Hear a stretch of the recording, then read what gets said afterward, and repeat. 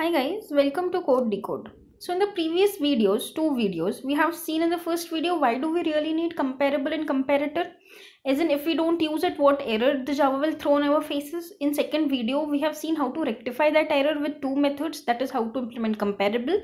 Secondly we have seen how to implement comparator. And now in this video we are going to see the differences between comparable and comparator and their advantages and some disadvantages.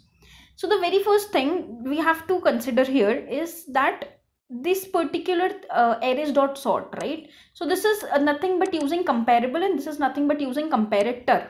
So the very first difference you can see here itself as a very visible difference is that this particular arrays.sort or collections.sort, that is the client way of ordering things, needs nothing to be given as an argument. It automatically calls compareTo method of this comparable interface to implement your sorting. But in the case of comparator, as I don't want to use the natural ordering of ordering every object with ID, I want to sort my objects with name, then I have to give this as an argument. So the very first difference, you have to provide a particular argument if you are using comparator, and comparable does not need to be passed as an argument at all. It is automatically picked up by arrays.sort or collections.sort method. So the first difference is clear. Second very important difference that you will always answer here is that comparable is nothing but a java.lang package interface. That is, by default everyone will understand that for having the particular class, if you have to sort it, you will always use comparable, and hence there is no extra import. Can you see there is only one import here because I have implemented comparator also in this class. So there is no extra import required for comparable. There is one extra import required for comparator though, which is not because it is nothing here in Java lang.package which is automatically be imported. It is in Java utility method package. So what does utility particular package contains? All those utility methods and classes and interfaces. So utility method is nothing but a package which have extra classes and interfaces to enhance your class capabilities. So that is why it is in comparator is in utility, not in java.lang. So very important difference, you should remember this.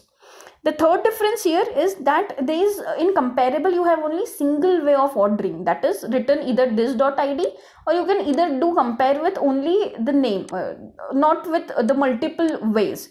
So the compareTo will have the natural ordering, that is how I always want my particular object to be sorted. That is, I want my employee object always to be sorted with ID. But now if I have to enhance my capability of employee object, I can create n number of comparators like name comparator, address comparator, any number of comparator, and explicitly provide that here in the argument. So that is why you can have only one way of natural ordering. This is called as natural ordering. Why? Because always by default it will be taken. But the comparator can have multiple ways of sorting a particular object. This was the third difference. And the fourth and the last and important difference is that the source code is changed. That is, this was my employee class, right? Initially, do you remember when we have employee class, we have only till here, we did not have this compareTo method. And even this comparator I can put in different class. I don't have to put it in employee class only. I can create another ABC class. I can create this comparator of type employee. It will understand that this comparator is going to sort employee class with a particular name comparison. So I don't need to touch my source code at all. But in case of comparable, you have to implement the comparable interface and you have to implement this compareTo method. That is why your source code is changed.